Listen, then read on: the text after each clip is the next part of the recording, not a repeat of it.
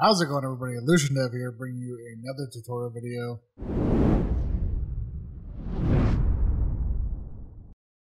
Today's video, I'm going to be showing you how to set up Sons of the Forest on Windows. So to get started, let's go ahead and search up Steam CMD here on Google. We're going to click on the first link.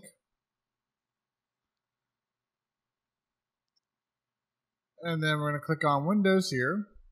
And then this little one at the end, we're going to click on that. And it's going to download. We'll open the folder, go ahead and minus the browser. And then once we're here, we're going to right click on the compressed folder. We're going to hit extract all. And then extract.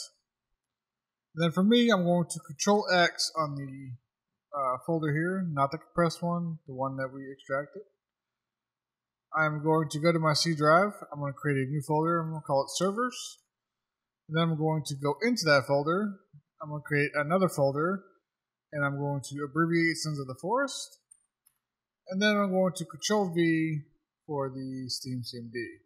Now I need to initialize Steam CMD. So in order for me to do that, I'm going to open up the folder. And then I'm going to run the Steam CMD application. Alrighty, now that Steam CMD is initialized, I'm going to go back to the folder here. I'm going to go to the servers folder, and then I'm going to go to the soft file folder. I'm going to click on the path up here, and I'm going to copy it. And I'm going to go back to the Steam CMD command prompt here. I'm going to do force_install_dir for directory. And then I'm going to Control V to paste that path. Enter. And I'm going to log in as anonymous here. And now I'm going to do app_update. Then I'm going to do 2465200. Then do validate. Now, depending on your internet connection, this will vary on the download speed. Alrighty, now that that is done, we can go ahead and exit this. You can do that by either typing in exit or just hitting the X button up top. I like to type in exit, personal preference. Alright, so now we need to generate the config files for the server. So in order to do that, we're going to run the server for the first time. So we're going to do that by hitting start SOTF. This will give us some errors, but don't worry, it's going to ask us to restart once it's done, and then we're going to close it out. We're going to go to close it out. I just realized I named this wrong, but that's okay. We're going to leave it. We're going to open up a new folder here.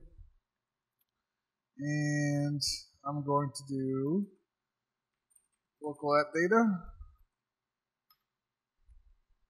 And I need local low. Alright, once we're in here, we're going to go to endnight, Sons of the Forest DS. And then the owner list. So if you want to add yourself as an owner inside here, all you need is your Steam ID. And you put that in here. And then you hit save. And then every new owner would have their own separate line in here. That's how you do that. Pretty simple. We're going to go to close that. We're going to open up the config file here. I'll open it up with Notepad.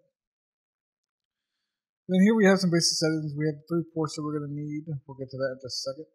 Server name, players, password, local, save slots, all this fun stuff.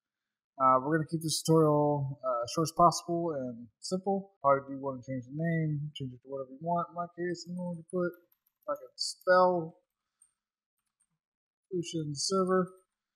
Then we're going to save that, and then we're going to close it. After we close the file, we can close this folder. Alright, now we need to open up the ports in the firewall. So in order to do that, we're going to type in firewall. We're going to click on the advanced security option here. We're going to go to inbound, new rule, port, next, UDP. All these ports are going to be UDP. First one is 8766. So then we'll do comma space, 27016, comma space, then 9700. Then we're going to hit next, allow connections, next, next. Name this whatever you want. And then click finish.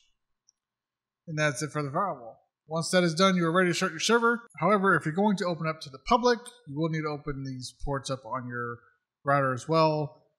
If you're using a rented machine through a third-party company, 9 times out of 10, these ports are going to be already open for you, so you don't need to worry about it any further. Just go ahead and start the server. So in our case, the ports are already good to go, so I'm going to go ahead and start the server. Alright, so once we get to around this point of the server startup here, you can go ahead and open up Sons of the Forest and look for your server.